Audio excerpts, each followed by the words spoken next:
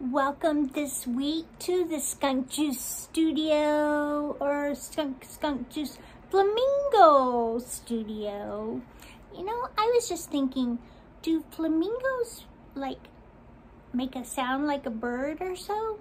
I'll have to look that up. What do you think? Anyway, we have with us today Fiona Flamingo. Fiona Flamingo. Let's meet her, shall we? Fiona Flamingo. On a beautiful sunny afternoon where life was simply the best, a little flamingo named Fiona hatched from her egg in a nest. Little Fiona grew up making lots of friends. They played flamingo games from day's start to day's end. As the time passed, the birds all became stronger. They also got pinker, and their feathers grew longer.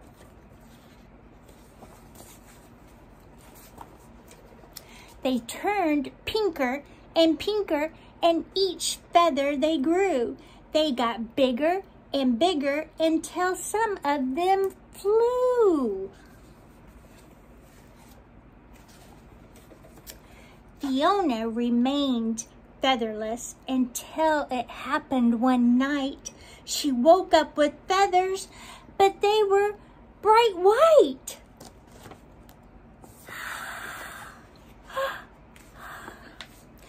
The other flamingos gasped and they stared at her in shock. They couldn't believe what they were seeing and wildly began to squawk. I guess that's my answer. Flamingos squawk. Her friends looked at the white feathers, not knowing what to think. You're not the right color. Flamingos are supposed to be pink. See their friends all pink and flamingo, was it? With everyone shouting, Fiona began to get scared. She looked at her feathers and then she looked at theirs.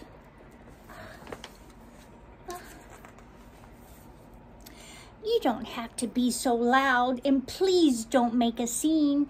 That's when Fiona started shaking and her feathers turned green.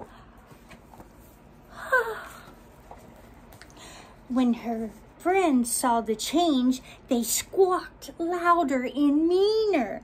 Fiona got more anxious and her feathers grew greener. Oh my, oh Fiona. Her friends looked at their green feathers, not knowing what to think. Stop being so silly, Fiona. Flamingos are supposed to be pink.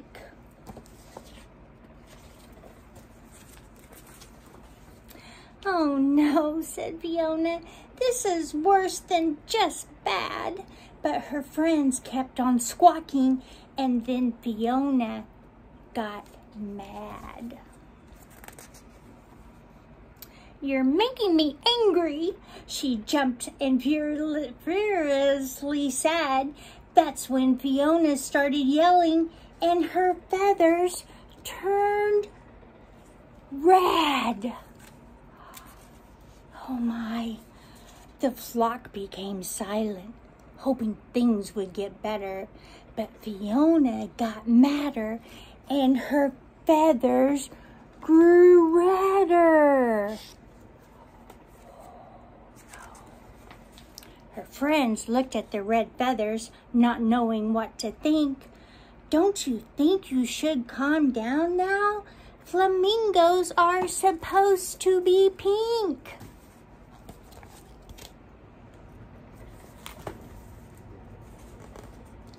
Oh, Fiona. They all rushed to hug her, and now Fiona felt bad. Her anger was fading, but now she felt sad. She whimpered and cried, "I'm all mixed up in hue." That's when Fiona started sobbing, and her feathers turned blue. Oh my goodness.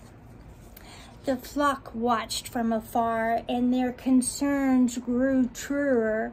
But Fiona just got sadder, and her feathers grew bluer. Oh.